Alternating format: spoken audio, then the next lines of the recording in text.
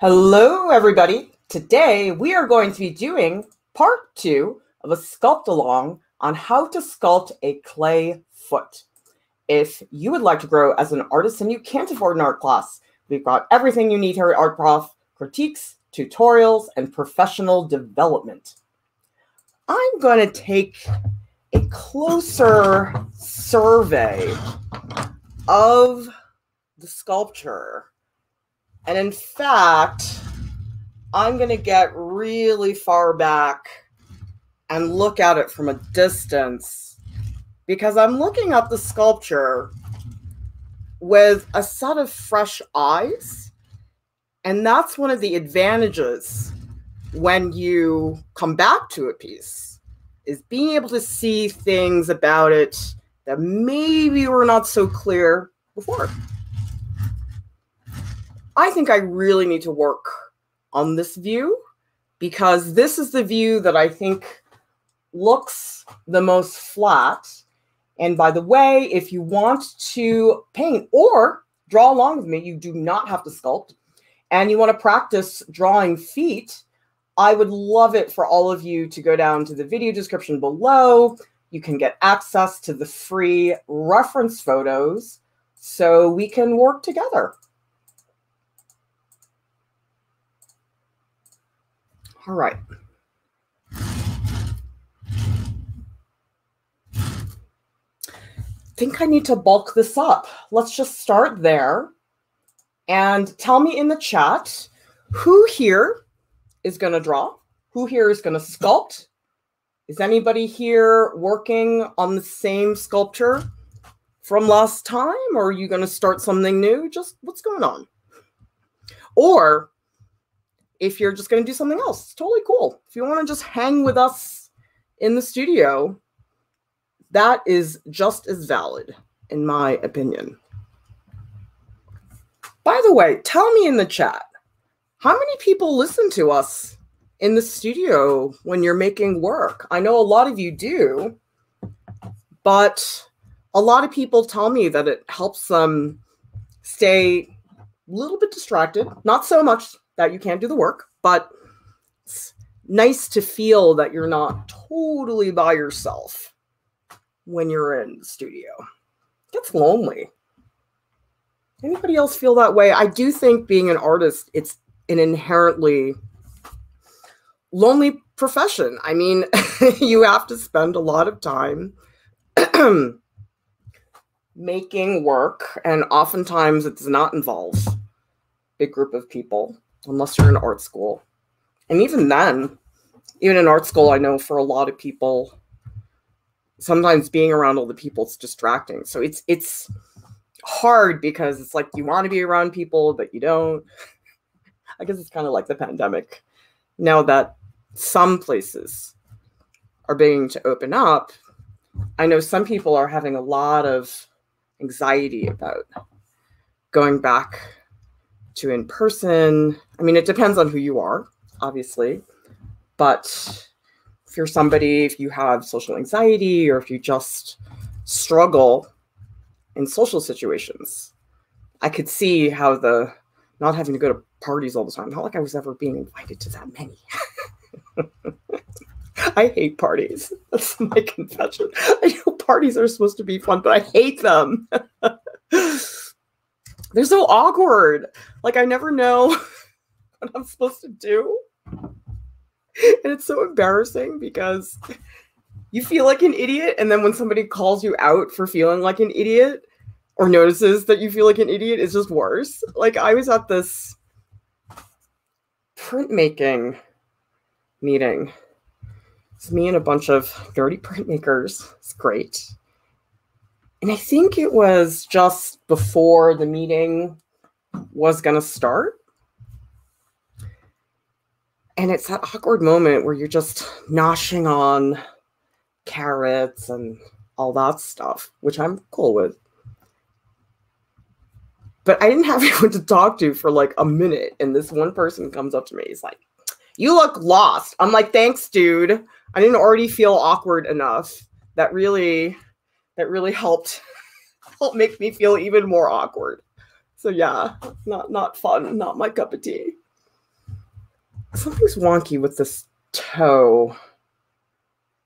I can't figure, see, it looks fine. It's going to be a lot of squinting today and a lot of leaning back. I can't figure out if this metatarsal isn't enough to the right. Maybe if I bulk up this metatarsal. I don't know. It's like the metatarsal is too small and therefore the big toe is too big. This is where you really have to compare.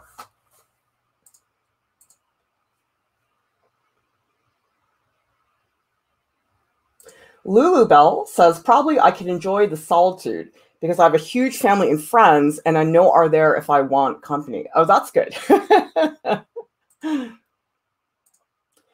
Yuki's asking, how does the foot stick to the wood? Does the clay do that by itself? It does. The clay that I am using today, excuse me, got a bunch of frogs in my throat this morning. This is mystery clay. I'm sorry to tell you, but I honestly do not know what brand this clay is because I taught a workshop and the people at the workshop, I just said to them, buy me some oil-based modeling clay. And so they bought it for me and I have no idea where they got it, but it's basically plastiline. I mean, the plastiline that I recommend is called Van Aken Protolina clay. And if you want information on all of the tools that I'm using in the stream, those are in the YouTube video description below. But what's really nice about this oil-based clay is that it's a pretty strong clay. So as long as you pinch it and make it dense and there aren't a bunch of air pockets and stuff, you can just stick it on. I mean, it's fabulous. That's another reason I like it. Another reason I can get away with that is because it's such a flat sculpture. It's not like I'm doing somebody with their arms extending outward. So if you have a sculpture that's not that dimensional or dramatic, you can usually get away without an armature. And another thing that's also very helpful is scale. So most sculptures, once you get to a certain scale, you have to have some sort of armature or structure holding it up. For example, these are these little air dry clay heads. And I don't know, sometimes it's really fun to make tiny sculpture because it's so flexible. Like you don't have to worry about anything falling over and it's just so easy to throw together. Whereas if you're making a sculpture with their arms raised, I mean, that's all kinds of structural issues. And so sculpture does get pretty complicated pretty fast. And that's a good thing to be aware of. Yuki is saying, will you end up making the foot smooth or will you leave it rough like this? Well, I actually asked a bunch of people on YouTube community tab, and a lot of people told me they wanted to see it smooth. That's not my stylistic preference. In general, I do tend to like things that are a little bit more gestural, but if all of you think that that would be an interesting technique for you to see, tell me. And I can certainly do that because, you know something, the streams are not about me, okay? If they were about me, we would not be drawing Steve Buscemi. Although that was a really fun stream. I had a great time, but it's just not what I typically do. Anyway, if anybody here feels that seeing this brought to a more smooth completion would be helpful for you, tell me.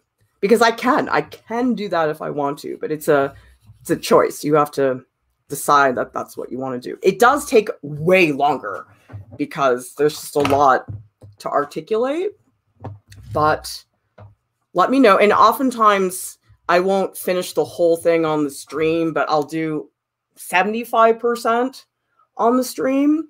And then sometimes I'll finish it off the stream and then you can see the final result, but not have to sit through, 3 hours of me just like blending with the tool, which can get pretty boring pretty fast. I need my ribbon tool. Hang on. This is a really fun tool. It's just a little loop on the end, and typically people use it for ceramics, but totally you can use it for plastiline clay as well, which is oil-based. That's what I'm using today. And I do find it easier to sculpt reductively. Sometimes people think, oh, because it's clay, it's all about adding, but I find carving much easier. You have a lot more control over the form. It's just a lot more friendly, and your tool can go places that your hand can't. The tool has a flexibility because of its shape, and your fingers are very klutzy by comparison as far as where they can travel to, like all these nooks and crannies that you just can't reach with your fingers.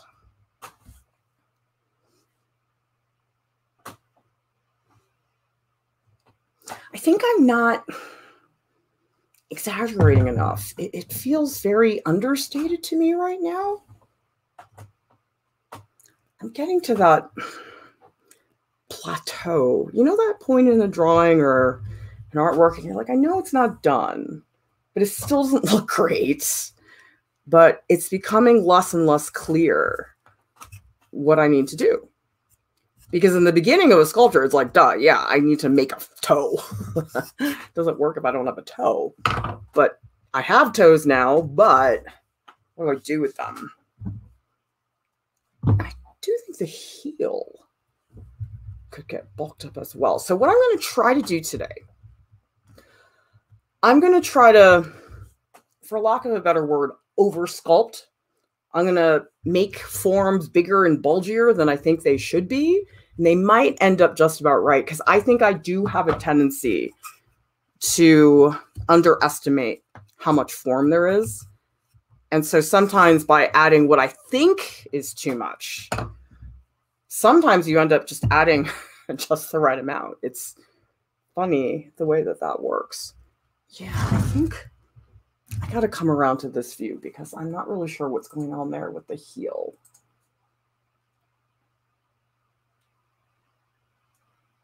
MJ says, I end up watching your videos for hours on end while working on artwork. Art Prof videos make me feel as though I'm working beside you, and I find that motivates me. Oh, I need the motivation as much as all of you do, because I'll be honest, if I wasn't doing these live streams, I don't know that I would be making this much work.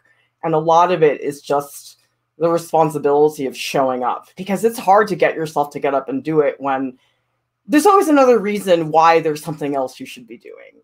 And it's easy to be pulled by that. But sometimes you just have to put down all the stuff that you, quote, should be doing, and you just make artwork. Sometimes that's just what has to happen.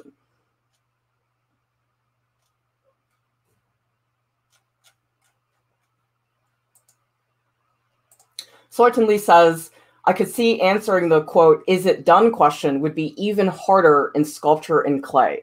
It is, because I think that with sculpture, you have to ask yourself, what are you really trying to do? Because in theory, and I know people who can do this way better and faster than me, you can just take the reference photos, which you can get in the video description below, and you can just say, okay, am I replicating the photo precisely? You can totally do that. And for some people, that is their goal, maybe. Oh, I got this blue paint last time because of my stupid modeling tools. I had paint, so now I got to take that off. Anyway, there goes my Achilles tendon. Let's add a little bit more. But with sculpture, you have to say, okay, well, if I'm not trying to just make a 3D version that's accurate to the reference photo, what am I trying to do? What am I after? And that's where a lot of these questions, they get more complicated. And you got to start asking yourself, what am I really after here? And then you're balancing all the technical stuff, of course, at the same time. So what I just did, I was just looking at the height of the lateral malleolus. And then I came back here to carve on this side. So it's funny because sometimes you'll look at one view and think, okay, I got to fix that. But to actually fix it, you have to rotate here to do it. So this is where the jumping around, the constant rotating, very, very important in sculpture. You guys aren't going to see much of my face today. I'm going to be squinting and standing back. Okay, my Achilles tendon is really stiff. So I'm going to try to get in there and make it bulgier. Like I said, over sculpting the form.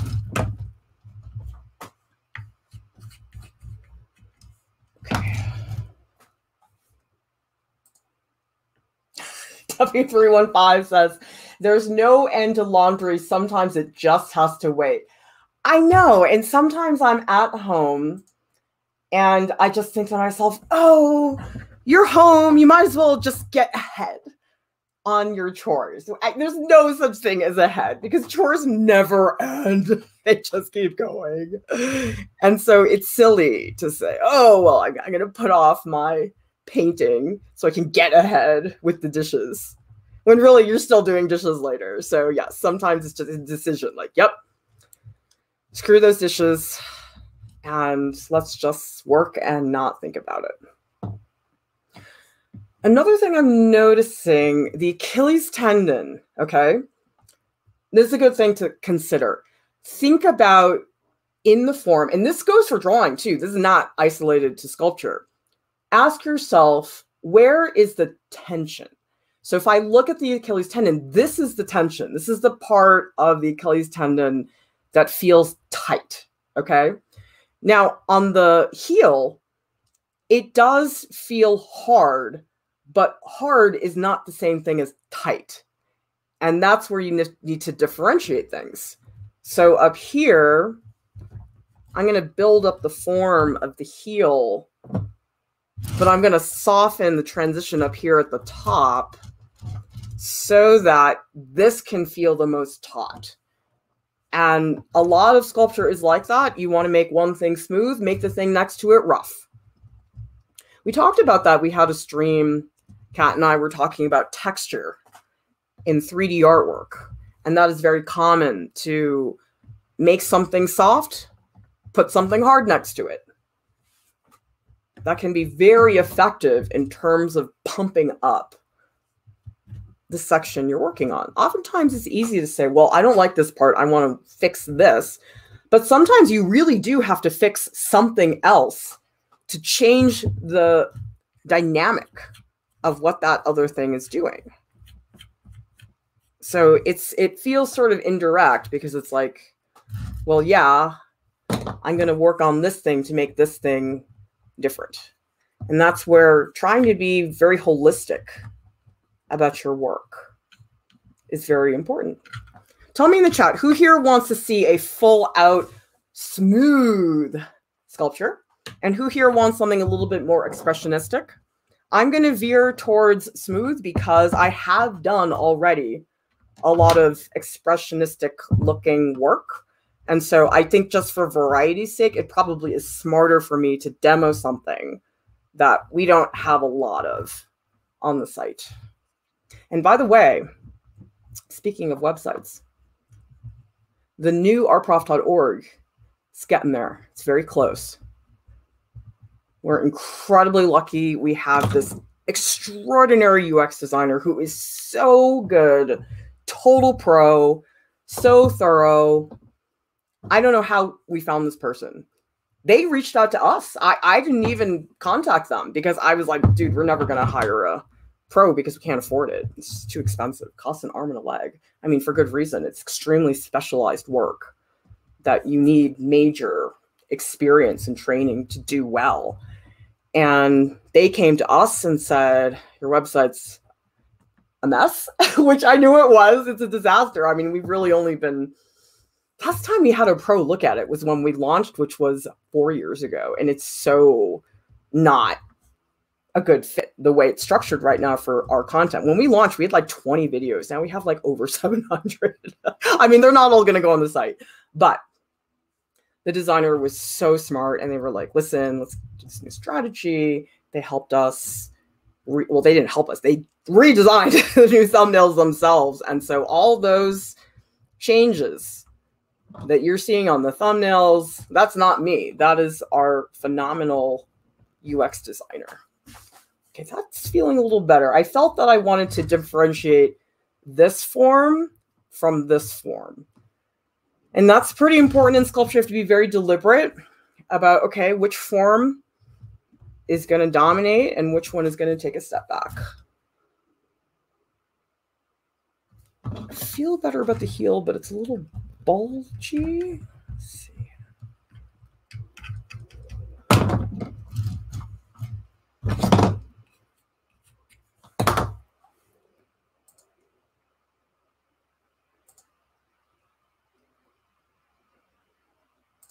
Seven Angelic says, I could go either way in terms of style, but go all out. Oh, trust me, I will.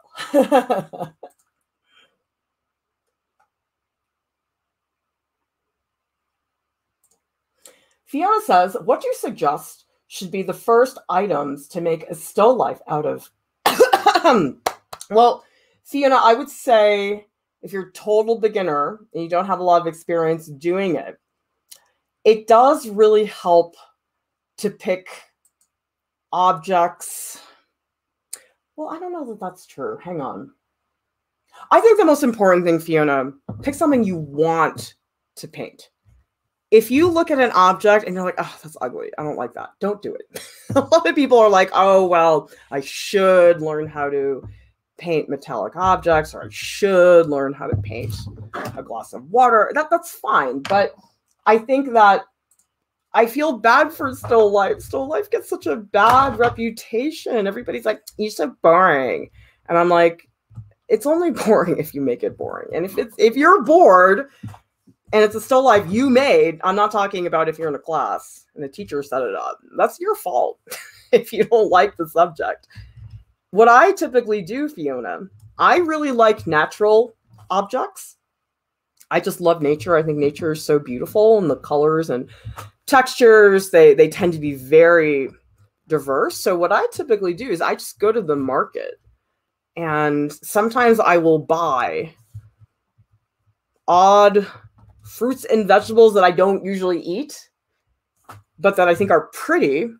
And sometimes that's really helpful, because otherwise it can be overwhelming, because people are like, oh, do I add this? Do I add that? And if you just stick to nature objects, that can be helpful. And also, Fiona, we do have a video.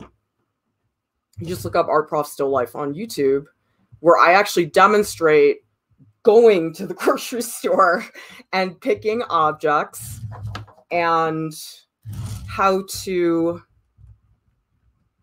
arrange them. I have this cool trick for arranging a still life that I got from a family friend who's a caterer.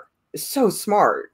It's something that you do with the backdrops. That's super fun. And it's so cool looking. It's like no effort, and it makes the still life look better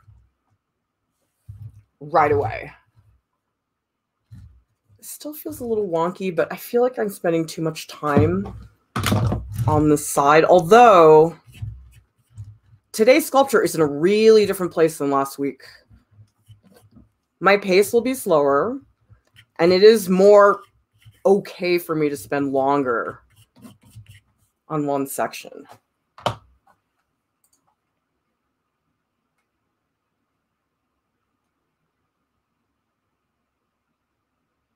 God's Little Artist says, I don't like being alone doing art. I understand completely.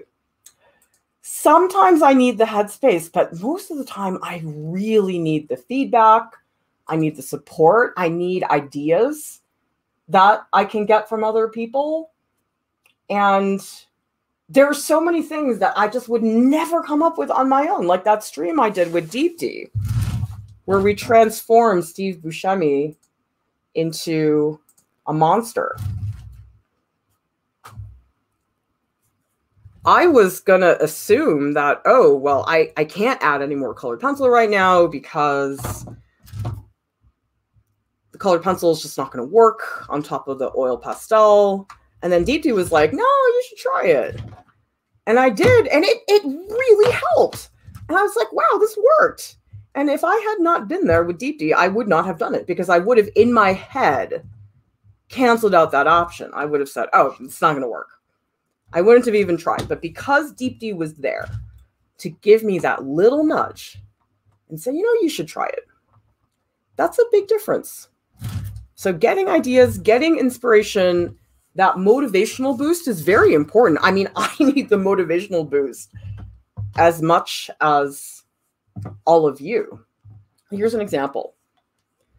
Does anybody ever feel that based on the reaction or maybe even lack of reaction on social media, how easy it is to make the assumption that, oh, well, if I'm not getting a reaction out of this work, it must not be good.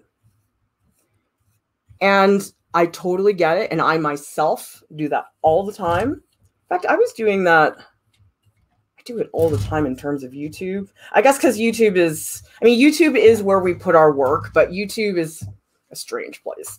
It's a weird video game. And I'm like walking around trying to find all the gold coins and the Easter eggs that are buried. And I'm trying to look up the answers online and not finding them.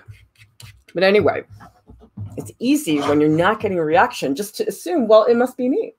If it's not performing well, it must be because my content is not good. And I fall into that a lot. So who here feels that way? Because I was talking to somebody. Oh, wow, that is not thick enough. Talking to somebody in the voice channel for our Patreon supporters. And they were making these beautiful little drawings. And I thought they were so elegant and unusual. And they were using really strange materials that you typically do not see in a drawing. And I was like really blown away by them.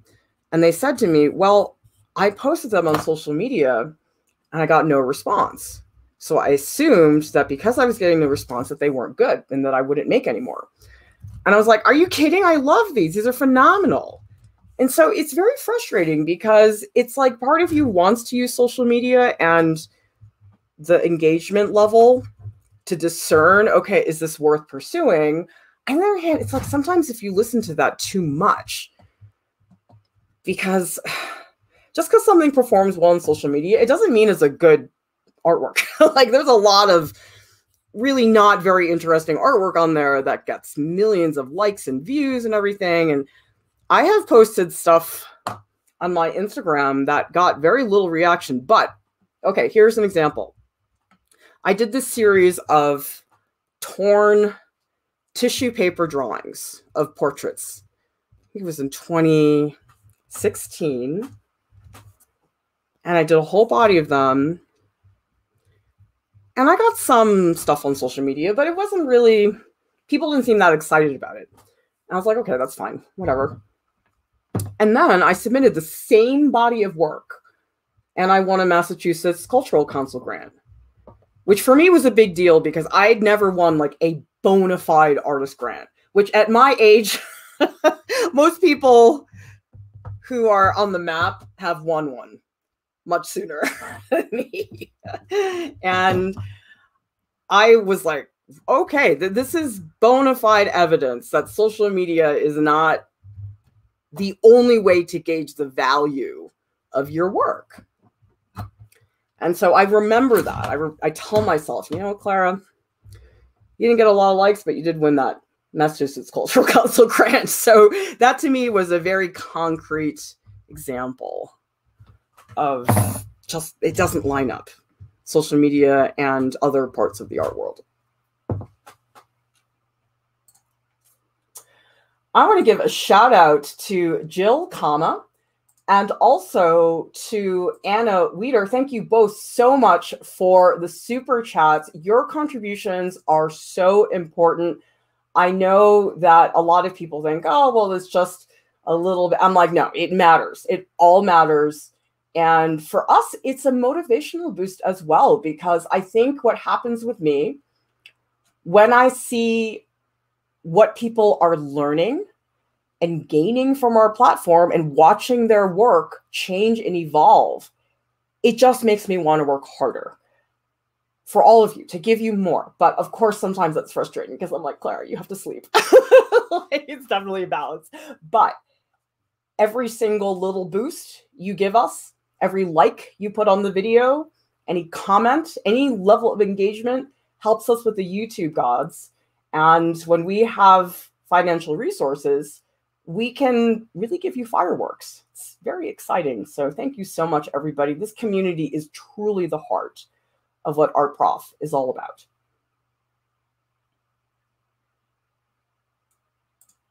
W315 says, would you ever set up a still life and sculpt it? Oh my gosh, I never thought about that. Okay, the wheels are turning. We'll see.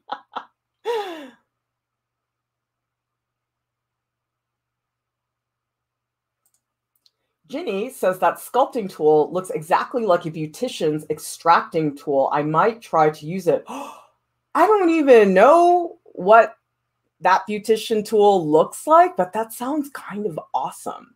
In fact, when I was in art school, I did a whole bunch of these plaster sculptures that I carved from plaster blocks.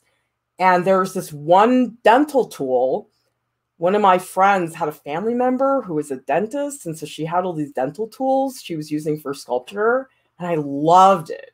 And so that's why I'm just not a fan of people getting very territorial about sculpture tools, because my feeling is, if you can sculpt with a Sharpie, if this works for you, awesome. Who cares? It does not have to be a sculpture tool. Whatever helps you make the work.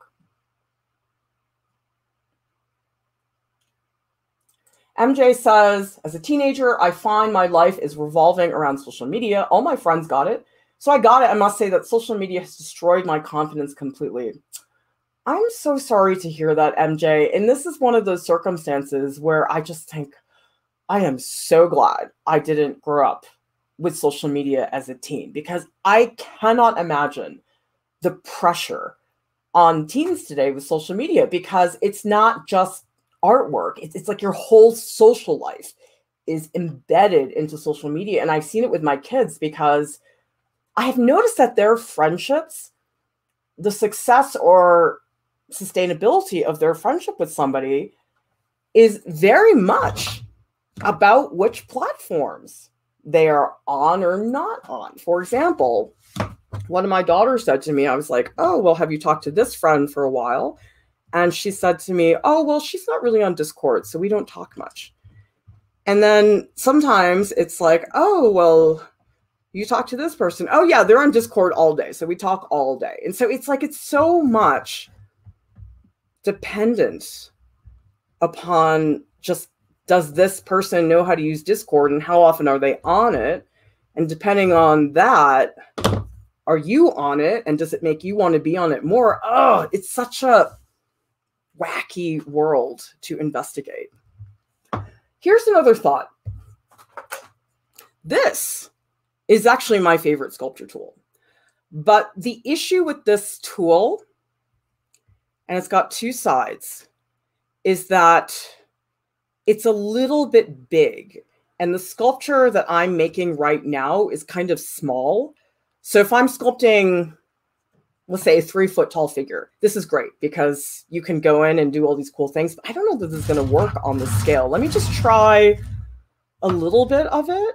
And let's just see if it works on the scale. It may not.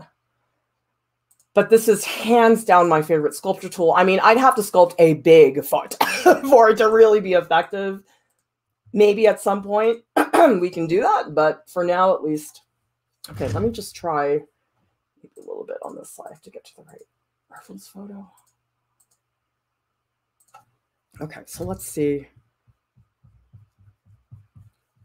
So you can see this is what it does. It creates these, it's almost like 3D cross-hatching. So it creates this coarseness to the surface. But the really cool thing, it's very easy to even things out, because the issue with this ribbon tool, because it doesn't have the thin wire wrapped around it, it tends to cut into the clay just a little bit too dramatically. So if I were to demo this, okay, here, let me show you. Let me just stick a piece of clay here. Okay, so the issue with this ribbon tool is that if I do that action, if I do this, okay, you can end up with these gouges. Okay, so let's say I'm trying to make this a little bit more flat. I can keep trying to do that. But the thing is, because it doesn't have the ribbon wrapped around it, does everybody see you can still see the individual strokes? Now, this is different because it has this wire wrapped around it. If I go in and I try to do this, yes, see, it makes this very dramatic cross-hatch stroke, obviously. But look at how satisfying this is. So what I can do is I can stroke in multiple directions like this. And yes, it's very rough, but here's the thing. Ultimately, what you would end up doing is taking your finger and then smudging some of it down, or you can certainly do it with other tools as well. And so this creates a very even texture. But you can see here, because the form is pretty small, the texture is a little bit too dramatic for what I want. And so it may not be worth doing on this scale. But you can see if the foot was like 3 times the size it is now, although I don't know, it's not that bad. Let me fix a couple things. I might try to use this tool later. I don't know that it's actually going to help me, but that's the concept. And this is oh my God, I could use this tool for 6,000 hours and never get tired. It's so awesome.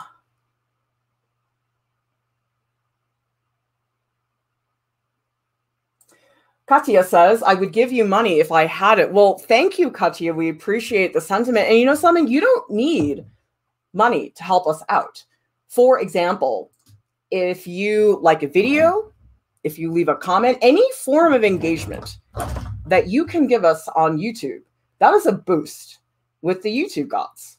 So you don't have to contribute financially to help us out. It's incredibly helpful when people come in and they leave comments and do all those things for us, because guys, YouTube hates me. I don't know what I did.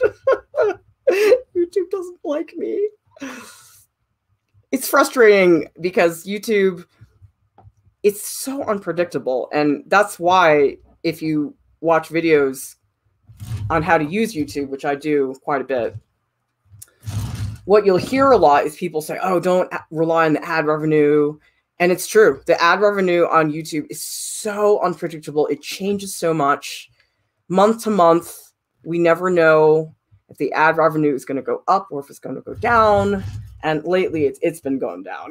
It's not going great right now. So we could use a boost. So like a video, leave a comment, anything like that helps us out. Because there are many ways you can help the community. You don't always have to contribute financially. Let me just try this tool. I'm just going to see. And if it really drives me crazy, I'm going to stop it. But I do love this sculpture tool. And they make bigger ones too. Like there's one that's like double the width of this tool. That's like awesome if you're working on like a big sculpture. Okay. This is sort of a nice little valley. I mean, I like this sculpture tool so much that I don't know, maybe the scale thing doesn't matter. We'll see. I really need to work on the big toe. The big toe is a mess. Like it doesn't have, I don't know. It looks a little bit too soft to me. I want to make it a little bit more bony looking. I mean, it depends on the person's foot. This is a fairly bony big toe, so I don't want to ignore that. And by the way, some of you who hang out in the Discord, and if you're not in Discord, don't you want to be cool?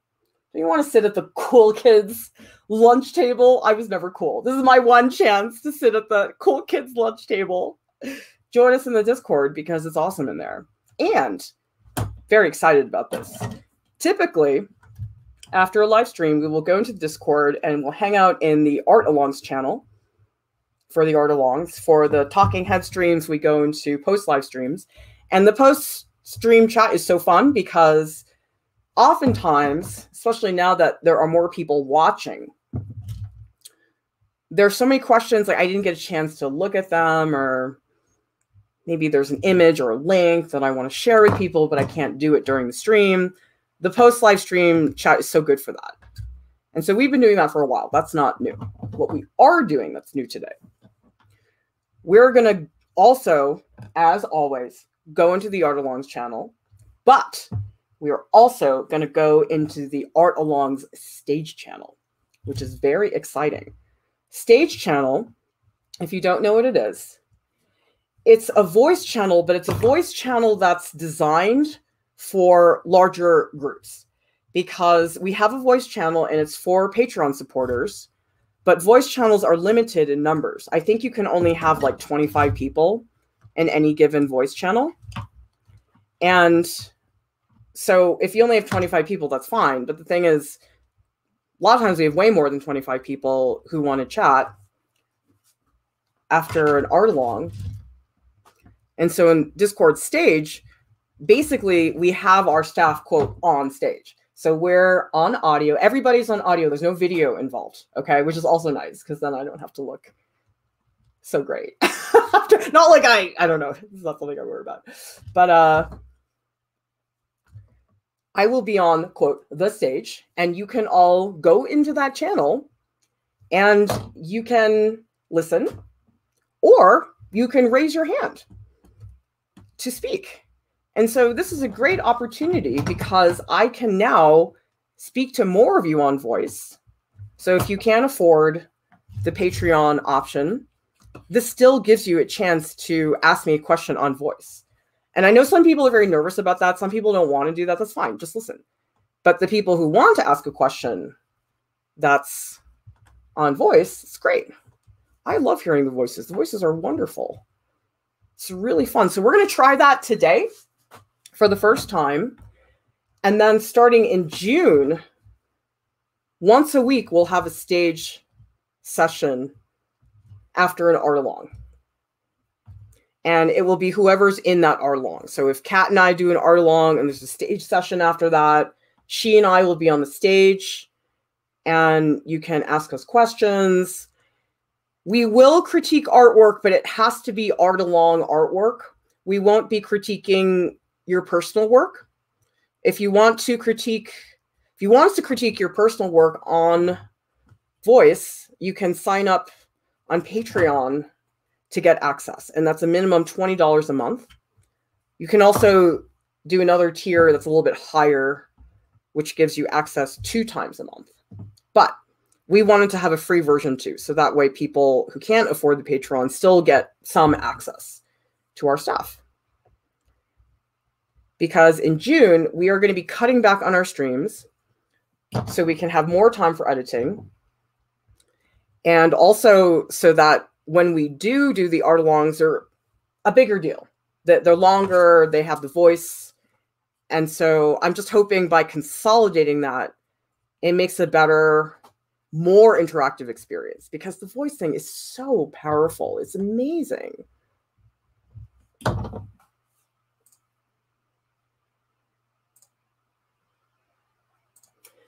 See, Cantrell says, is it true we need to watch only 30 minutes? 30 minutes of an ad for you to get paid? I don't have any idea how it works. I mean, if you want to help us with the YouTube algorithm, the best thing you can do is keep a video playing until the end. YouTube loves that. So if you watch a video and you get bored, just leave it running like on another tab. YouTube loves that. That's actually super helpful, because the issue is that YouTube ranks how much of the video people watch.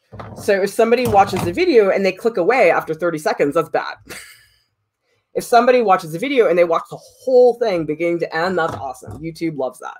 So a lot of it's about retention and watching through to the end. You know, it's up to you guys. I'm just saying, if you want to help us out, that's a little thing you can do that actually I think does have a pretty significant impact. It's hard to gauge. Sometimes you're like, is this really worth it? But I think that one really is. Leaving a comment is, liking the video, all that stuff is pretty helpful. Okay. I'm trying to sort out the toes because I made these like mountainous phalanges, which are not good. And like, whoa, it looks terrible. So I'm just going to cut all of those down. I think the feet, the toes are like more flat. I think I made them like really bulgy last time. I don't know. I'm just going to fix a couple of forms on this view, and then I'll come around to the other side and see exactly what's going on. But it is nice to go in and clean up some of the wonky passages here. Like, what was I thinking? I don't know. Sometimes I look at the old stuff. I'm like, what? Why would you do that, Clara? Why? I think I will use this tool. This is handy in some places. I mean, it's not handy on the toes, but on these bigger spots up here where I'm trying to just make a vein pop. The other thing about this tool, you can't see this, but the way it feels in the clay, it feels more even. I feel that when I'm using this tool, it's a little bumpier. And so I do feel that this tool is easier to control. Yeah. Okay. Well, let's use a little bit of it.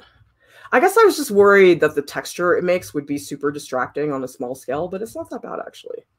So just give it a shot.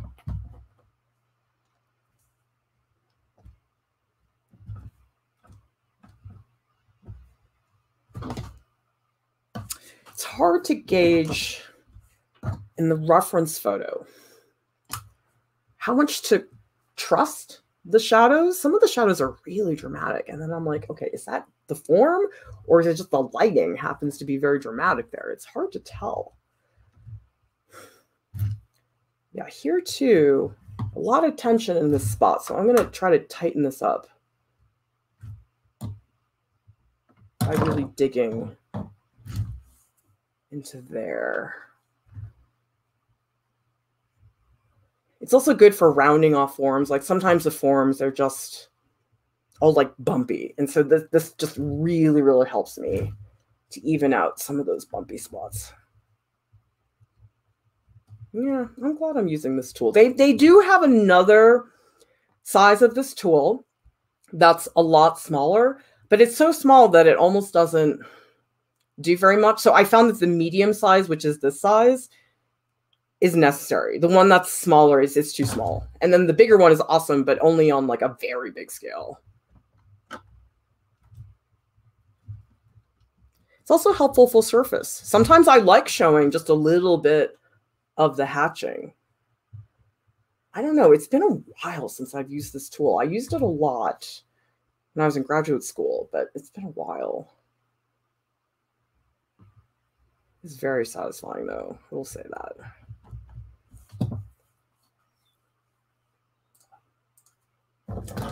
Vitamin says, do you get sponsors? I think I remember one stream about printmaking and it was sponsored. We do have some. There's different tiers, though, and it all depends on what type of relationship the sponsors want. For example, there are some companies who don't want to buy ads, but they'll give us art supplies. There's that. And depending on the company and their interest in resources, they may want an ad, but maybe they don't want to pay that much. So yeah, it's a ton of work. I mean, the best way I can describe sponsors, honestly, I feel like I'm like mass dating. It's terrible. it's like every single sponsor is a different person, a different company with different needs, different rules, or maybe no rules on how they work with influencers, because it's weird. There are some places that are huge companies, and so obviously they have like a whole division that's just for YouTube influencers, and actually those companies are super easy to work with because they already have a system in place. But then sometimes if it's like a smaller company and I'll approach them because I'm like, oh, this is a really good fit for our content, but they are not that big, they don't have a lot of experience, and I have to really hold their hand through the process, that can end up actually being a ton of work because there's a lot of negotiation and it depends on the marketing person and it's a lot of work. And then, oh man, the ghosting, I cannot even, like, can somebody please tell me, does the ghosting ever stop? Like, do you ever get big enough in the world that people won't ghost you because it's embarrassing? Like, because I had this one company that I've been trying to get in touch with for a while, and I miraculously booked this call with them. And they were acting like all enthusiastic, and I was like, that's it. This is finally it. And like 2 follow-up emails later, nothing. I was like, really? Can't you just tell me up front you're not interested? Like, just don't waste my time. Like, I don't understand. Like, I'm at the point now where I've been ghosted and rejected so many times by so many companies that I feel, I know this sounds crazy, I feel that an early rejection is like merciful. It's like, thank you for rejecting me early on so I don't have to be led on and on and on, which is what a lot of companies end up doing, is that they just lead you on and you get your hopes up and then you get screwed later. It sucks. Maybe if I'm Ira Glass, people won't ghost me anymore. I would like to get to that level of prestige in the world where I'm famous enough that people are too embarrassed to ghost me. Maybe there is a point where that happens, but I'm certainly not there yet. It's a ton of work. That's all I can say is, I don't know. A lot of things sound very easy to do. It's like, just do this. I'm like, okay. But then it's like, you actually go and do it. It's a crazy amount of work to do it well. I mean, you can do a crappy job on anything. That's not a problem, but I'm not into that, as you can tell. So in some ways, you could say maybe it's my fault that things are the way they are because I have high expectations, but I don't think I should dilute the quality of our content just to make things easier for myself. It doesn't work that way.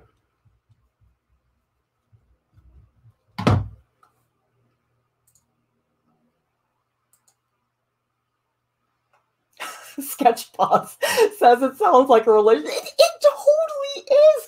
And it's like, I get totally mixed messages. Like, I had this one company, the marketing person, they're nice and they have helped us, but gosh, they're so hot and cold. And I don't know how to deal, because they will do this thing where I'll send them an email. I won't hear anything for weeks. And then other times I'll send them an email and I get a reply like the next day, yes, we'll do this. And then they do it. And I'm like, okay. And then there was another period where I had sent them something. I said, I have this idea, blah, blah, blah. And they called me. I mean, they emailed me and said, oh, I want to set up a call. I was like, oh, okay, sure. That's strange, but whatever, based on your prior history. And then we have this like hour-long phone call. And it's like very chummy. And they're like saying, oh, we love what you do and blah, blah, blah, blah. And I was like, this is sort of weird because based on their inconsistent past, I was like, okay, what do I believe here? And then we had that great call. And then I emailed them again saying, can we do this? Nothing. I'm like, I don't know. Maybe this is better than dating. I think dating must be even more painful. But this is just like, oh my God, people. Just tell me I suck, please. Like, you're just like begging for somebody to tell you that you suck. It's actually better. So like when people talk about, oh, rejection so hard, I'm like, please reject me. Please, please put me out of my pain. Do it early.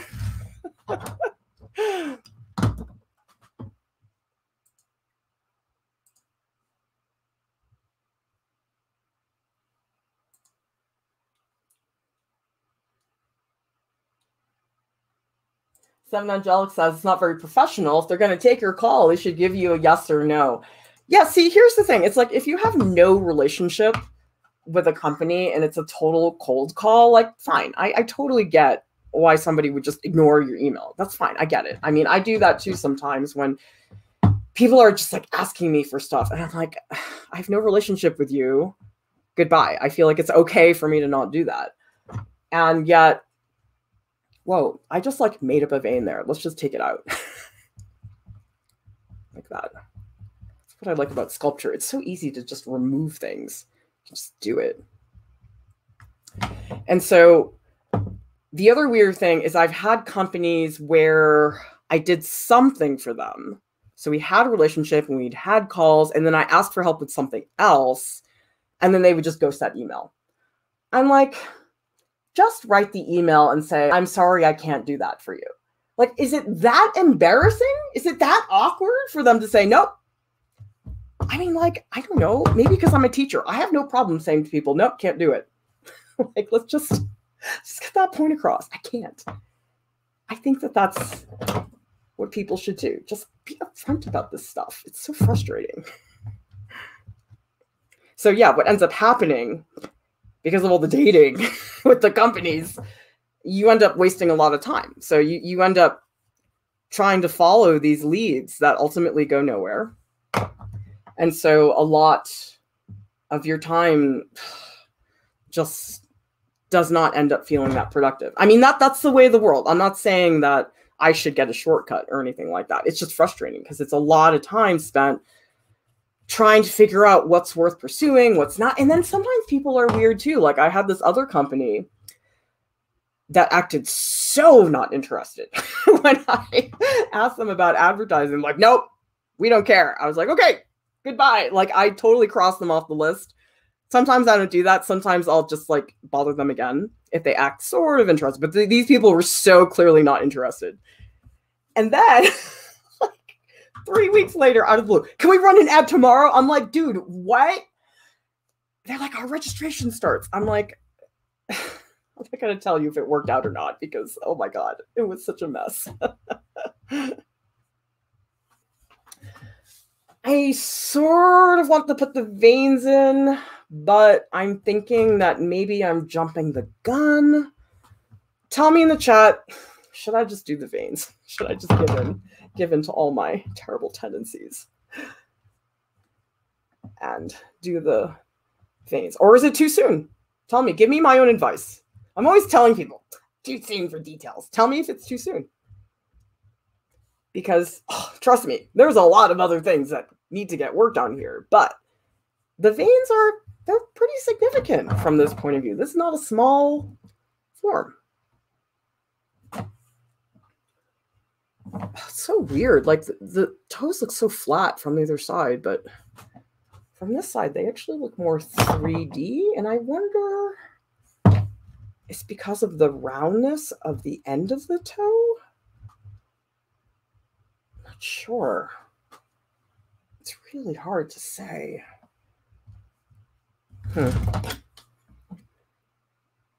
I do want to make stuff like this more dramatic though. So as everybody see, this is called an undercut in sculpture. And so you want the undercuts to be more dramatic. And it's tricky because the reference photos I have, because it's a living person that posts for these, the toes are a little bit different from photo to photo. They're not exactly the same, which is fine. I think we have to learn to live with that. If you're going to work from life, you have to accept the lack of consistency and unpredictability and embrace it. Let that be a good thing. Don't be frustrated. That is something you have to deal with. Make it part of your process.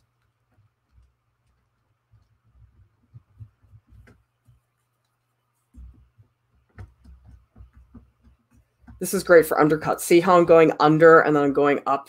It's really great for articulating form that way. I do tend to like this side better. This side has a little bit of a roundness to it. This side is very geometric, so I don't tend to use it as much for the human figure, but it's good for anything that you're doing. It's all a matter of personal preference. It's like brushes. Nobody can pick your tools for you. You have to just find the ones that you think really work for you. Okay, let's just get these undercuts a little bit more dramatic. That's where this tool is great because it's so sharp and it really like digs in between like that. Although I am spending too long on this side. I really should have moved on. Let's see. This toe is weird too, like the way the toenail is done is sort of strange. Okay, maybe I'll clean up some of the form here. I guess what I need here, I need like the, you see this like roundness? There's like this almost arch because of the toenail. Like this really is the plane of the toenail, what I'm doing right now. Like that.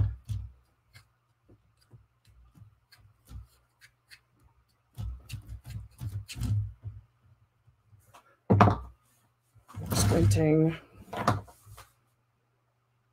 I like this tool at this scale. It's actually working okay. I didn't think it was going to work, but I think it does. So you know what I'm going to do? I'm going to go through every view, and I'm just going to clean up the form with this tool because I see a lot of like bumpy spots that just need to be evened out. But I'm happy I stuck with it. I really was making the assumption that it wasn't going to work, but it did. I guess I should just stop making assumptions. That seems to be, I'm like, that's not going to work. And then it totally does. So don't listen to yourself if you're me.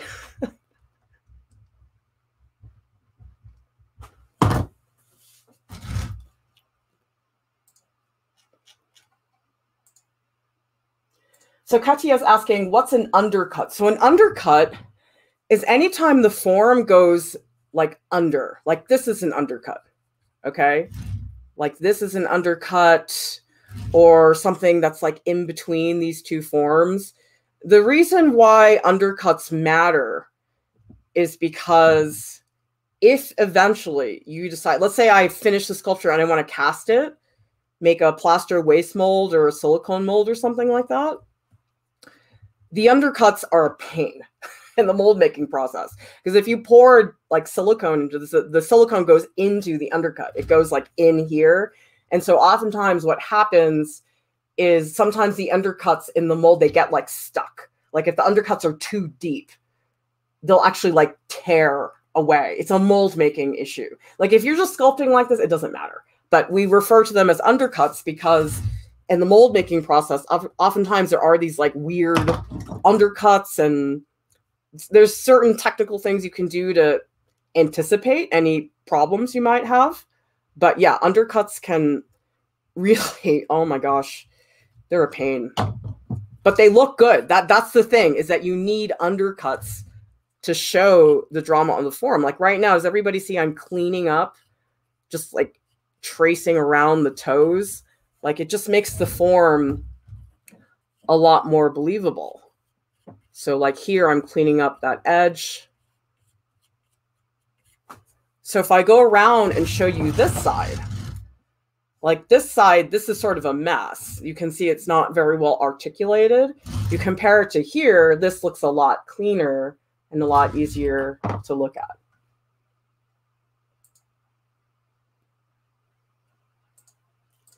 Carrie Ann says, if you take the time to do the tendons, wouldn't you want to add some veins? Oh, yeah, for sure. I guess the question for me is more, when do I add the veins? Because the whole thing, if you look at this view, okay, so we see these are the tendons, and the veins in the photo, they're like over the tendons. So the veins to me are cosmetic. Like they don't have anything to do with what the bones and muscles are doing. It's almost like, think about veins like somebody took a worm and like stuck it on your foot. That's sort of what a vein is, except it's like infused into your foot. That's gross. I just think about worms because we have an axolotl, Gmo, and he eats worms. So I'm always handling worms to feed to him. He's actually hard to feed. Sometimes I'll feed him a worm. He'll just spit it out. Oh, It's so hard. Or like sometimes we have to cut it in half because the worm is like too big for him. So yeah, that's more the question is like, is putting in the veins right now going to be a distraction? Is going to make it harder for me to really see the forms? I don't know. I'm going to do another pass to the other side because I've sort of been ignoring this, and then I'll take another look.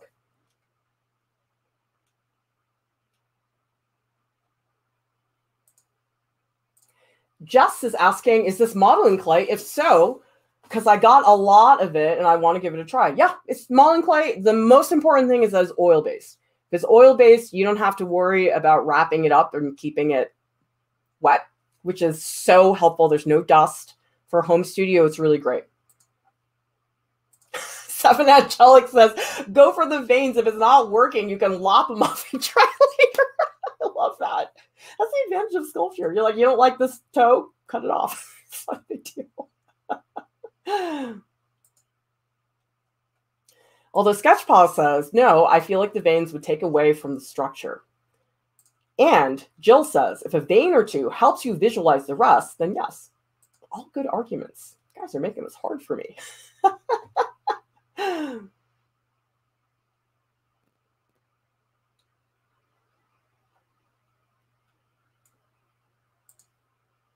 Carrie Ann says, client relations are the face of a company. Sad that some don't care.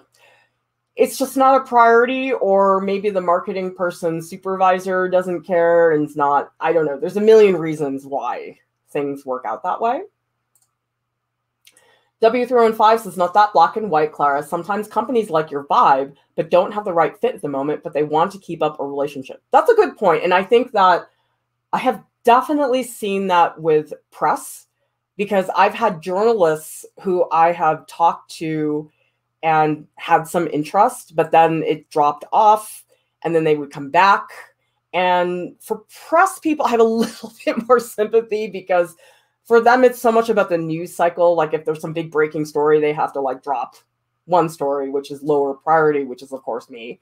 And that I get. It's just, I think that there's a nicer way to do it. Like I think you can do that without all the ghosting and the mind games.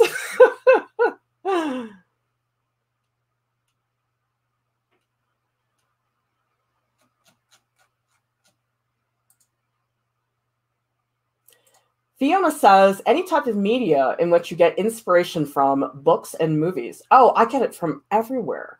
I get inspiration when I go for a walk. Yesterday, I went for a walk with my daughter, and we live near this really cute little nature trail. And there were all these dandelions that were huge the week before. They were like monster dandelion plants. And I'd never seen do this before because I lived in Massachusetts my whole life. But the dandelions here, they get so big that the flower part of the dandelion gets all like curly. I'm like, what? Like, I'd never seen them like that before. They almost look like Art Nouveau designs. Like they were so elegant. I was like, I had no idea a dandelion could be so elegant. It's really cool. Although I did go on a mega book buying spree. I just should not have the Amazon app on my phone. I should just keep it off my phone. It's a bad idea. They just make it way too easy. I mean, I think it's frightening that all it takes is a tap and a swipe. That's it. I mean, Amazon, oh, they have figured us out. That's alarming to me that it's a tap and a swipe to buy. But I do it. I totally do it. And I'm sorry, Amazon Prime works. That free shipping is really hard to resist. So anyway, I went on this book buying spree and I bought Animals in Motion by Edward Muybridge. Let me type the name in the chat because the name is so weird, the spelling. In fact, I don't even know if I'm going to do it right. Edward Muybridge. So the book that I bought was called Animals in Motion.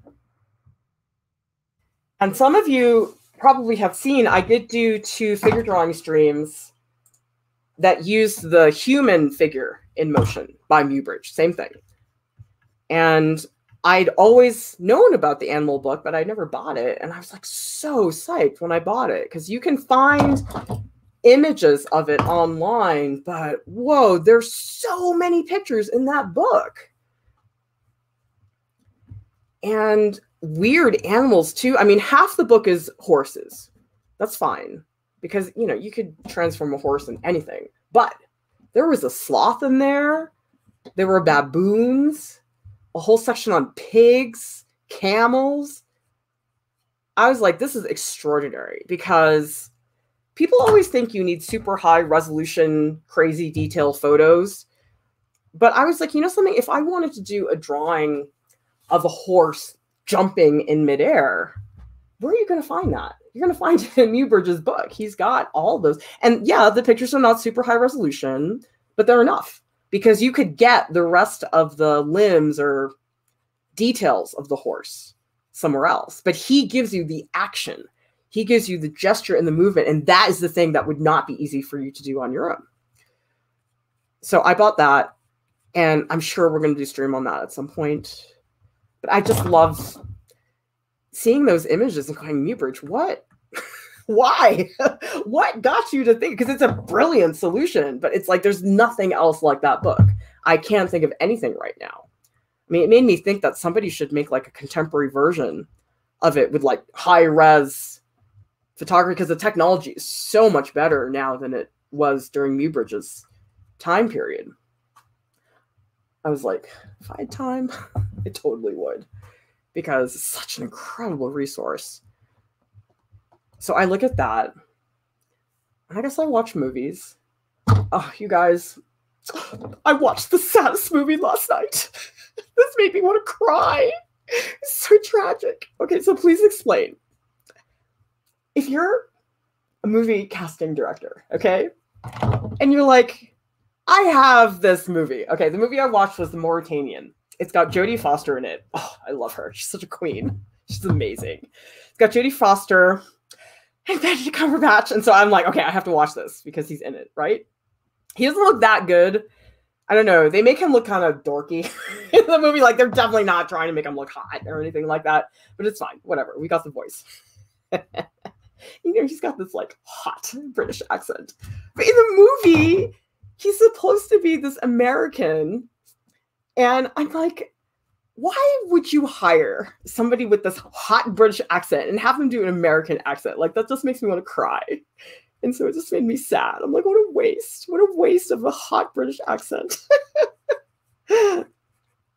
Although it's not as painful, I will say, as when you have an American actor or actress who's trying to fake a British accent. It sounds terrible most of the time. I feel like I know like one actor who can do that. Like, who was it? Was it Renee Zellweger? I think she was in that Bridget Jones's Diary film, and it just was painful to listen to her try to do a British accent. It was really awful. So I just wanted to cry. I'm like, I know there's a British accent underneath all of those words, Benedict, but I can't hear it. That's a tragedy. That is truly, truly terrible. That's okay. He wasn't in the movie that much. He's sort of a supporting character. I mean, that movie was more about Jodie Foster and the prisoner who was in it.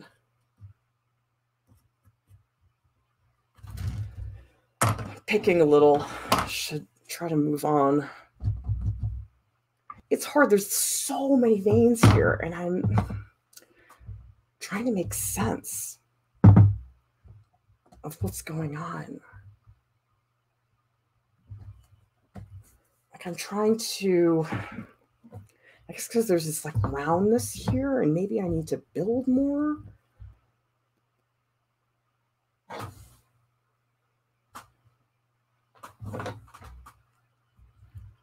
Or maybe I need to articulate this muscle here, this tendon, which should be pretty taut. Yeah, I'm going to leave that alone for now. I think I'm picking. I think if I come up here and do something a little more dramatic, maybe that'll be better. Yeah, I'm glad I did this tool. This was good. I think what I'm discovering is I should not listen to my own assumptions because apparently I'm always wrong.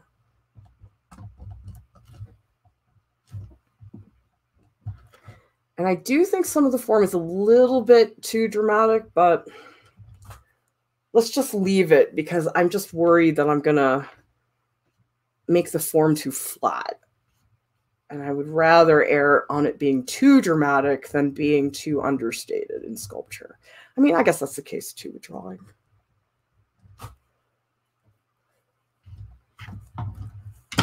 Oh, and the heel needs to be more flat here. Let's try that. Maybe more geometric. I'm just going to fix that undercut. That's better.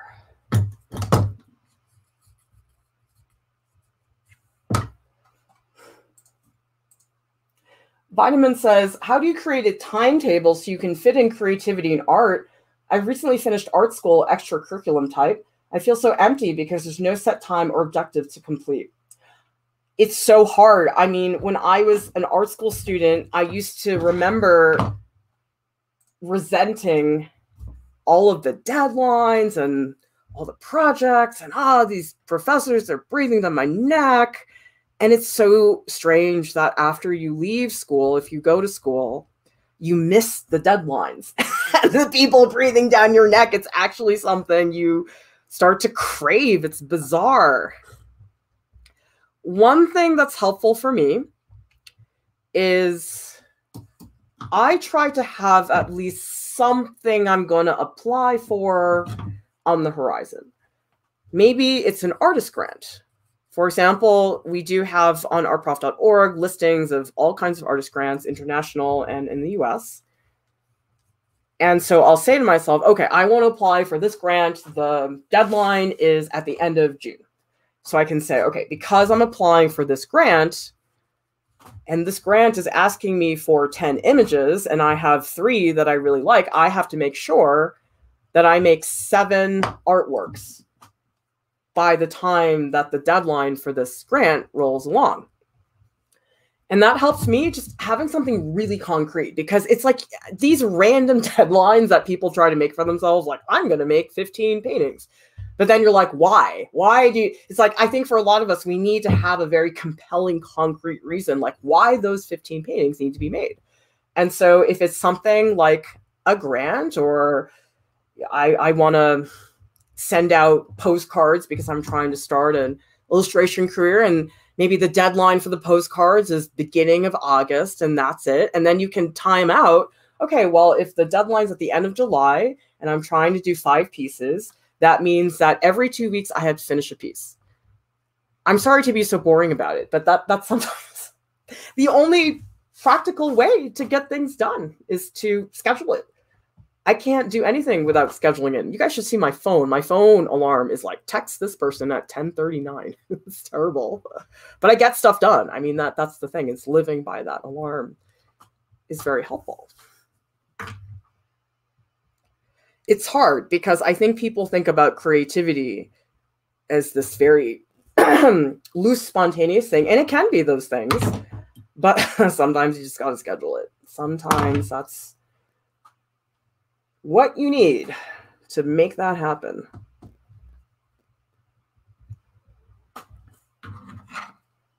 Need more tension back here. I think on the Achilles tendon, I'm trying to like really make that part pop. So what I'm going to do is soften the transition up here and then make this transition down here a little bit more harsh. Maybe show this plane of the heel more dramatically. So you might think that at this stage, oh, you're just smoothing it out. I'm not. I'm saying that's a plane, that's a plane, and that's a plane. I'm trying to distinguish those 3 planes all at once.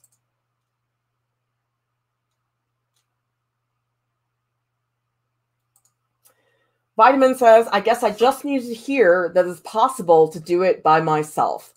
It really can feel like it's not possible, because until you've done it yourself and it has worked and gotten you results, you just feel like, is this going to work? Yeah.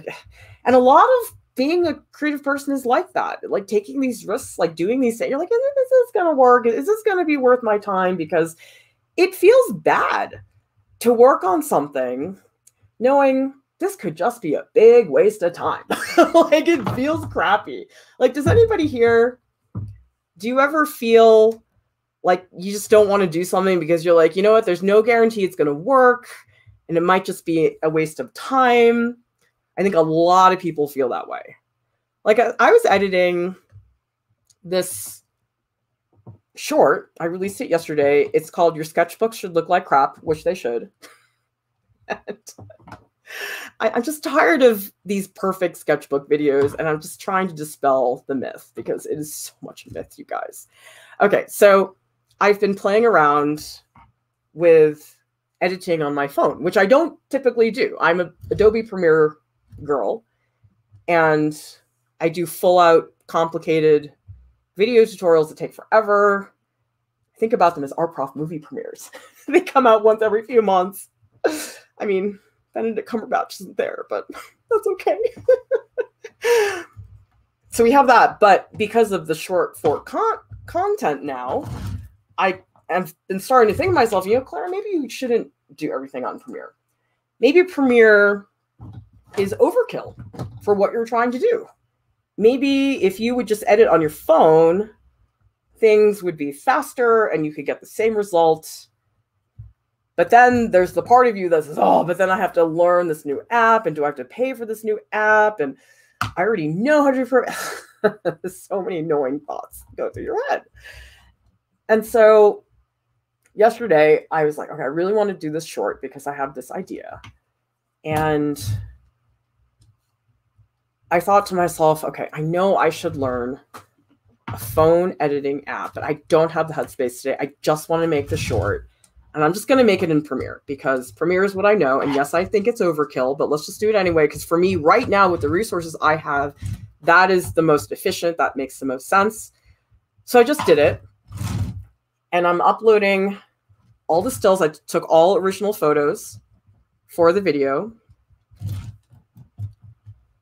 And I'm in Premiere. I'm like tweaking it like it's an Art Prof movie video, right?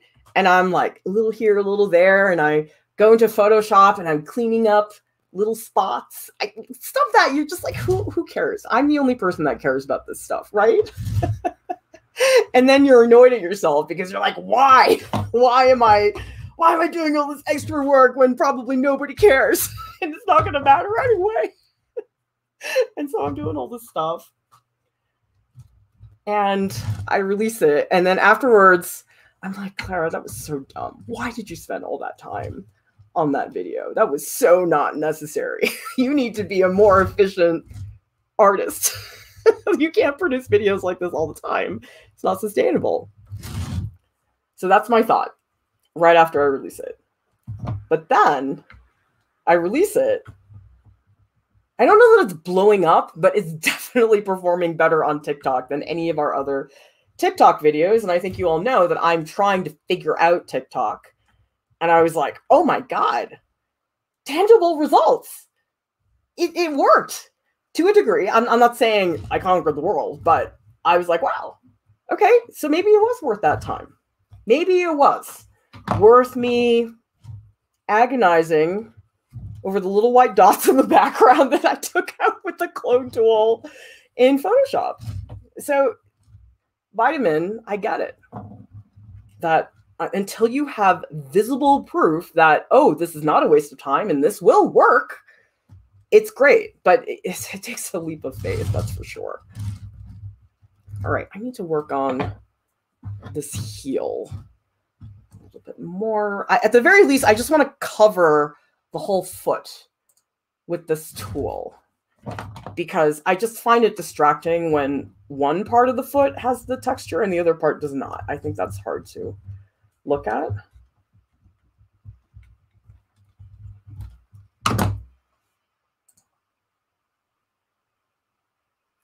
San K says, I make at least one artwork every day to feel, quote, productive. Used to spend all my time on one painting, tried to finish by specific deadline, but it's hard. Painting is such a soul-sucking endeavor. So accurate, Sam K. I love your choice of words. And yeah, I think that sometimes distributing yourself amongst several artworks, as opposed to say, okay, do this painting, finish it, okay, start another one. Do this painting, start another one. I think it's easier for me if I have 3 artworks in progress at the same time. The advantage for me is ultimately I'm going to get annoyed or frustrated with one of those pieces. And then what you can do is say, okay, well, I'm going to step away from that one for a little bit. And I'm going to work on this one. And then when I come back to that one, I'll have had enough time and distance away from it that then I can maybe look at it with a fresh pair of eyes. And so I usually recommend that to people. Say, listen, have more than one thing going at the same time so that you have that option to step away. Because the starting is the hard part. That's not easy. And in fact, I didn't have a studio for very long. It was just so expensive. I couldn't justify the expense. But when I did, one thing that I did all the time, I never left the studio with stuff finished. I always left when something was in the middle. Because that way, when I came back to the studio, I didn't have to start from scratch. I could just pick up from where I left off, and it just made it so much easier to figure out exactly what I was trying to do. So I think it's not just a scheduling issue, it's also spreading yourself out in a way that's reasonable. I mean, you don't want to do it where it's like overwhelming you, but I did notice yesterday there were a whole bunch of pieces that I was going to work on, and it was nice to have the luxury to say, I don't want to work on that one today. I want to do this one today, and not feel that I was like getting behind in any way.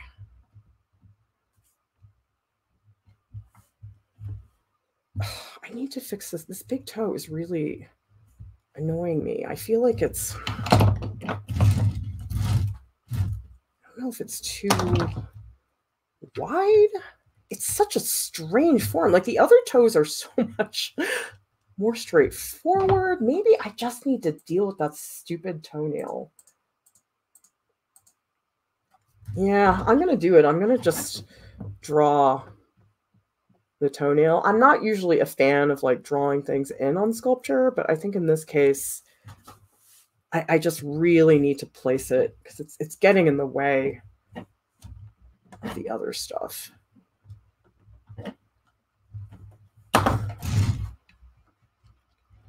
And I do want to do like another pass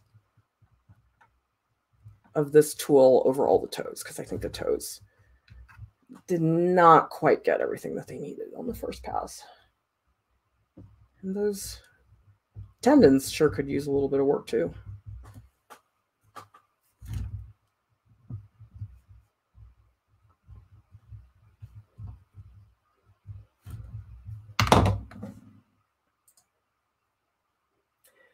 Seven Angelic says, someone once said, don't give your project 100%, go 90% because it will be good enough and you'll get it done. But that's hard to do. Oh, it's so hard to do. I had a former student who said to me that his biggest issue was he was such a perfectionist that he would forget that he didn't have to do A+ work all the time, that B+ was fine. It was totally good enough for any professional situation. But it's hard to do if you want to do the A+ work and you're reining yourself back because, oh, it feels good to do A+ work. When you can, when you have the time to do A+ work and you pull it off, it feels amazing. But a lot of the times there is not time to do A+ work. There's too many other things that need to happen. So I consider it a luxury. Like if I can do the A+ work in a reasonable amount of time and I pull it off, I'm like, score. But that's not all the time. That's once in a while. I think that that will be the case. I'd like to know from people in the chat, we have this texture now because of the tool that I'm using. Do people think I should keep a little bit of that texture, or do you want it smooth? Like baby bum smooth? Let me know. I'm curious. It's totally an aesthetic thing. It doesn't have anything to do with what's better. It's just, what's your preference? Or maybe what just do you want me to, what do you want to see me do? I mean, it's not even that that's your preference, but what do you want to see? Do you want to see me retain some of that, or should we just get rid of it entirely?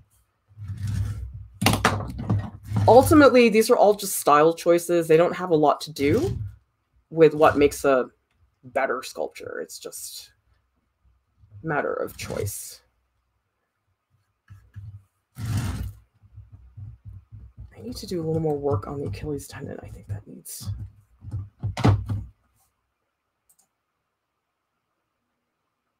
Kasba says, I told my students, just get the work done. There's always time to improve and revise, but if you don't have something to get you going, then you'll never make any work at all. That is so accurate. There's so many people, I think, it's such a mental hurdle that people really do feel sort of paralyzed by certain projects. And I say to people, like, listen, you can't live that way. You're going to go crazy because just nothing's going to get started. And I would much rather have a crappy project than no project. I mean, neither feels good, but between the two, that is the lesser of two evils, is to just have something concrete. And going back and revising things is so much easier than trying to make it amazing the first time through.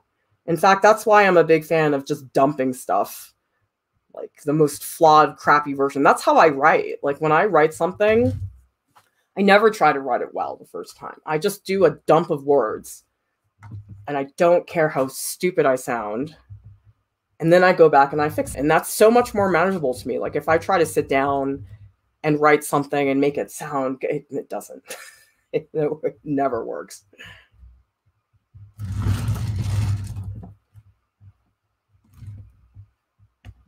I'm going to take another look at these veins.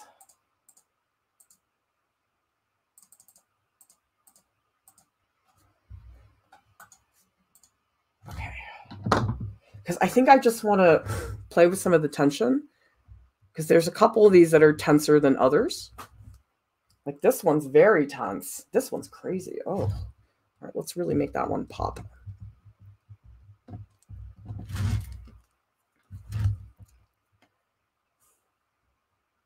Okay, and then up here, this is also very tense. So again, there's parts that are tense and parts that are soft, and I'm just pulling out the ones that I think could be a little more dramatic.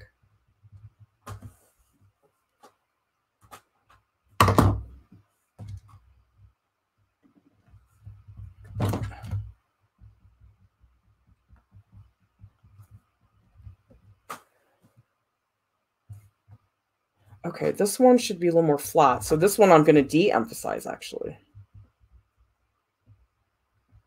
Make that one more flat, more fluid.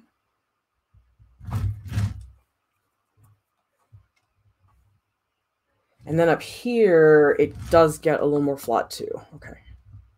This is fun. I mean, this is where you can start really putting in those like little transitions that are much harder to do early on. I also want to bulk up this form.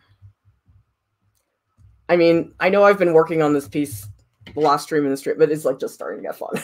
Like now you're starting to really like look at for the nuances. It's really awesome.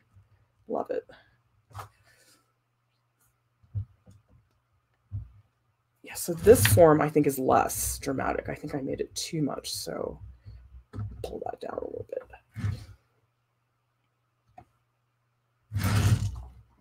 This one too, I think I'm going to soften towards the bottom.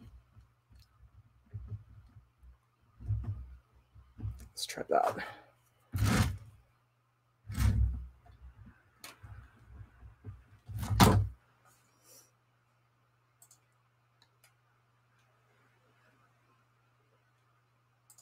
JDK says, thanks, Professor Lieu, for sharing your behind-the-scene experiences and frustrations. This is really helping de-romanticizing artists as a career choice. Art is kind of boring sometimes. I'm sorry to tell you guys that. it's not all fun and games, but I think every field is like that. I think people romanticize all kinds of professions. I mean, like I watched that film with Benedict, The Mauritanian, which is all about lawyers, and they make it so dramatic. And I'm like, I'm sure it's so boring a lot of the time. And I think like any profession, there probably are those moments that are really amazing, but they're few and far in between. There's so much just grunt work that has to happen before you have those moments. I mean, it just must make lawyers laugh when they see all these legal dramas that just really doesn't even come close, probably, to the grunt work that has to happen. I mean, God, all those papers. I have a friend who's a lawyer, and I just cannot believe all the work that goes into stuff, like the writing and the, oh my God, it's so much.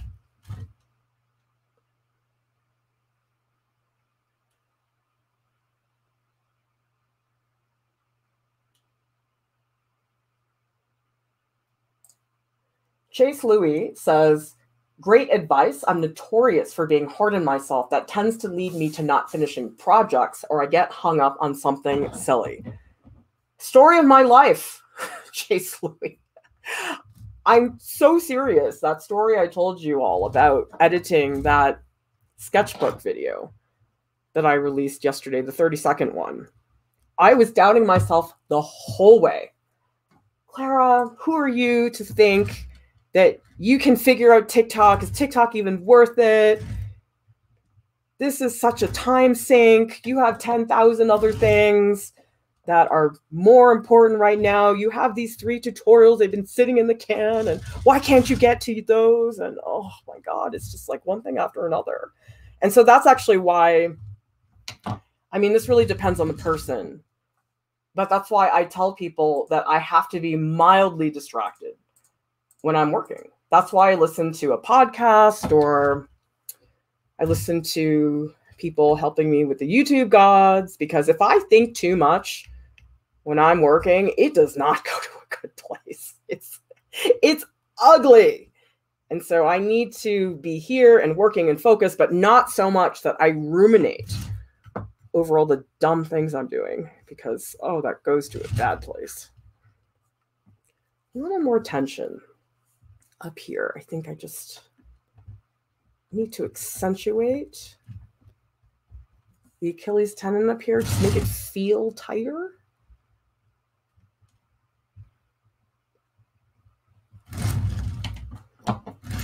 I think my lateral malleolus, is that too bony? I mean, the changes I'm making right now, they're pretty cosmetic. Not a lot is going on in terms of dramatic shifts, but that's the way it should be. It should be a natural progression.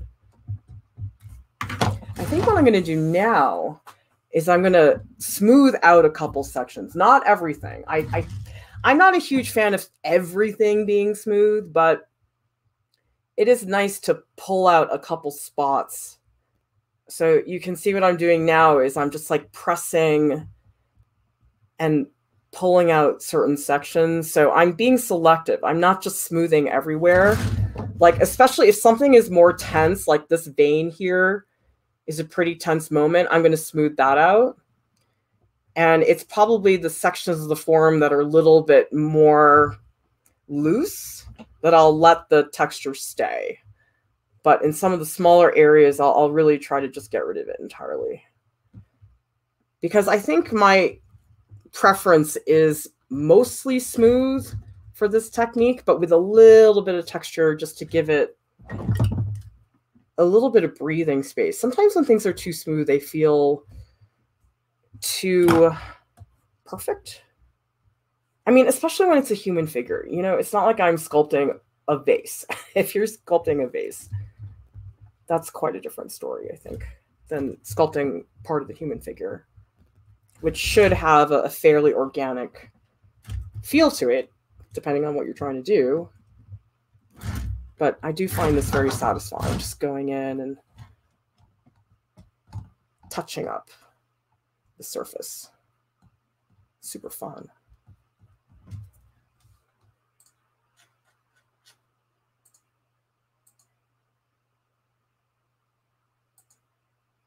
Katya's got some TikTok advice. Good, because I need all the help I can get. Make sure your video catches people's attention in the first few seconds. The attention span of most people is so short, they'll just scroll if they think it's slightly boring. Yeah, this I learned very fast. Because the first short that I made, I showed it to my daughter who's 13, and I thought I was doing quick cuts. She's like, this is too long. I was like, what? But then I observed myself watching TikTok videos, because I try to watch a few every day just to get some ideas. And I noticed, I thought I had 7 seconds. That's the statistic on YouTube, that people take 7 seconds to decide whether they want to continue watching. It's not 7 seconds, guys. It's like 3. And I think on TikTok, it's 1, which is insane that it has to be that fast. And so I have really changed my editing style for that reason, to fit the language. Because I guess the rotten attitude I was taking early on was, oh, I don't want to change my content to fit this. But I'm like, it's not about that. It's about just hooking people in. Like, you're trying to pull people in from a place that they're hanging at. You want to speak their language. If I want people, if I want people in France to watch my videos, and I show up in Paris and I won't speak French to them, that's idiotic. And that's how I'm trying to look at TikTok, which is to say, you know what, it's a language, and I'm trying to speak their language, and I'm trying to translate my content so that they'll want to come hang out with me in my place. And that's all it is. It's not an imposition of my content. It's not watering down the content. It's just learning their language. And it's hard. Learning a language is not easy. It takes a lot of time. It takes a ton of practice.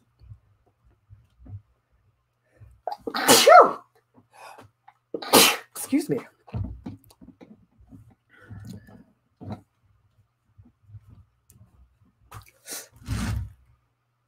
It could use a little more work, but I think it's almost there. It's getting there for sure.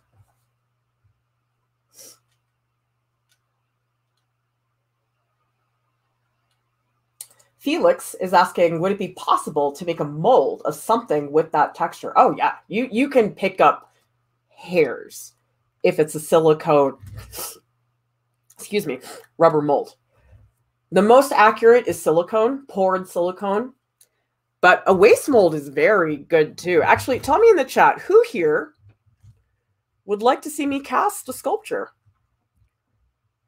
It's hard. It's a lot of work, and I don't know that that many people would be that interested in it, but I'm pretty good at it, and I could certainly do that at some point. I mean, we would just be doing it for the sculpture nerds. It's not for the algorithm, because it's such a niche technique that I just don't think it would be a video we would do to get numbers up. It would be a video for all of us sculpture dorks.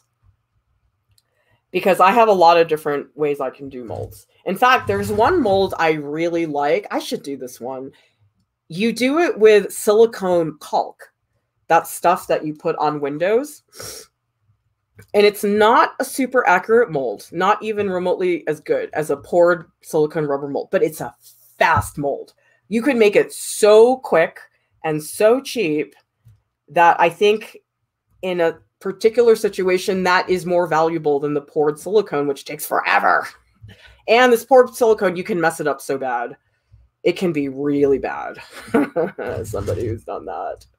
So tell me if you want to see mold making, because I can absolutely do that. I just need to know if there's interest, because it's a ton of work. It would be a hard stream for me. I would have to have, oh my God, I can't even think about what the camera setup would be for that.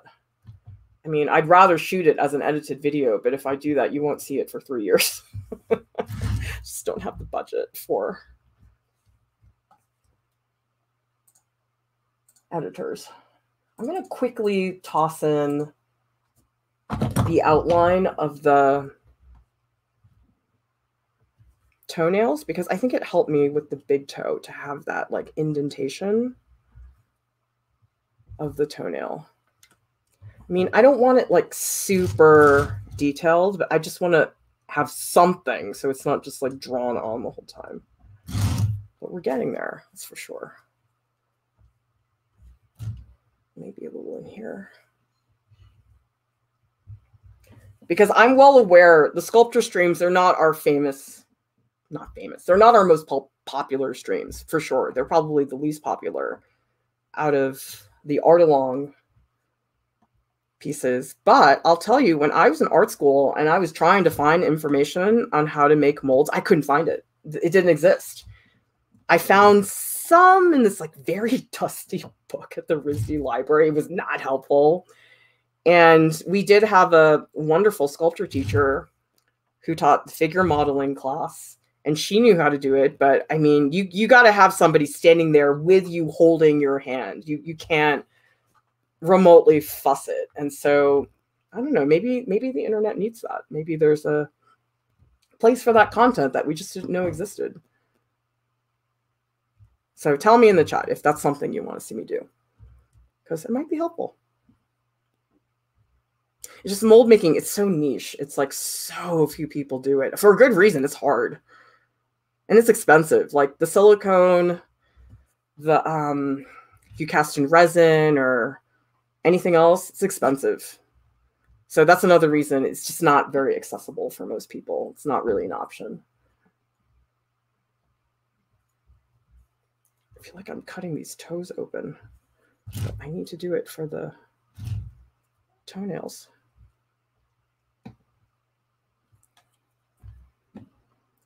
This toe's weird. It's like hiding behind the other one. And this one, the toenail is like really dramatic. It's almost like cutting the toe, right? Ugh, this one looks bad. I gotta draw it from, I gotta get the right view.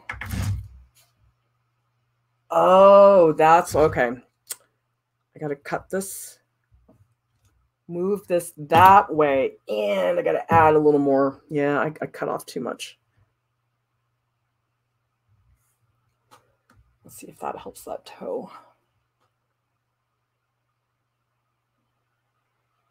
Maybe a little bit more.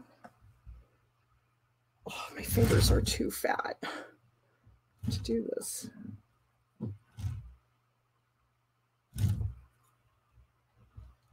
Okay, it looks a little wonky. I think the thing about toenails, though, I mean, I don't think they should be hyper articulate either. I think that they tend to look better when they're just suggested. So you articulate them on some parts, but let them disappear in others. It just looks weird. I mean, unless you're doing like Madame Tussauds Wax Museum, which is all about hyper accuracy in the sculpture, it's really not necessary.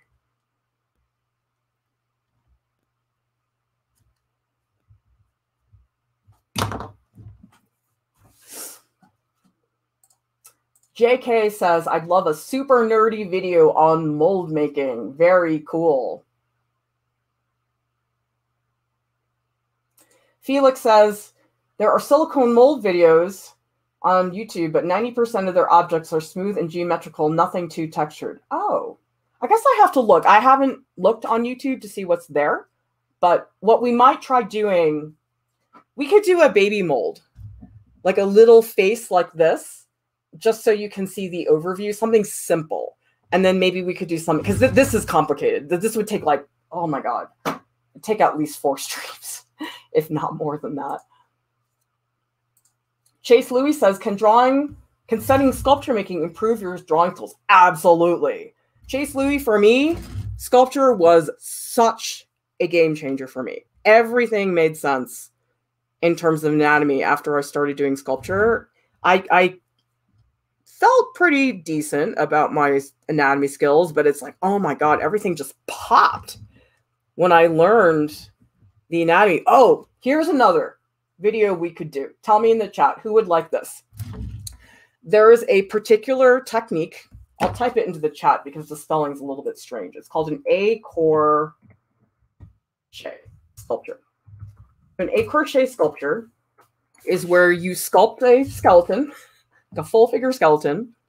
You sculpt the bones, and then you take clay and you sculpt the muscles over the bones. It's really intense. It's something. Maybe there's already a video on it online. I'd have to go see. But if people want me to do that, that is the ultimate anatomy study that I think a lot of people don't typically have access to. It's a very classical technique. But see, I was frustrated in graduate school because I took a class just on a-crochet. Like, that's all we did for the whole class. But the instructor was such a jerk. I couldn't stand him. He was so, oh my God. He was so weird. This is so bizarre, but he had such an ego problem, but he was also really insecure. It sounds like that's not possible, but he would come in and talk about how great he was, but then he would like whine if we didn't get something, didn't understand. I don't know. He was such a jerk. I couldn't stand him. But yeah. So I didn't feel like I really got a good a-crochet experience because he just, oh my God, this guy's such a jerk.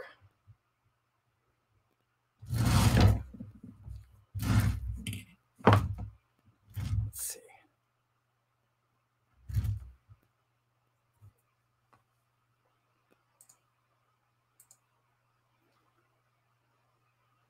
Carrie Ann says, yes, it brings skulls back to life. Cool. Elle says, sounds great. Jill Kama says, incredible. All right, everybody, please join me in the Art Prof Discord. Remember, same as usual, Art Along's channel. Post what you're making, links, whatever you want in there. And it's our first stage session. So you want to go to the Art Along's stage channel. That's what it's called, Art Along's stage. You can be in the stage channel and any other text channel at the same time. So you can navigate around to other text channels and you'll still hear the audio in the stage channel. Okay? Discord invite link is in the video description. And I'll, of course, post all this in the Art Along's channel. So if anybody's lost, I'll help you. Don't worry about it. And subscribe to our channel so you can continue to grow and develop as an artist. And a big thank you to our top Patreon supporters. We would not be here without your incredible support.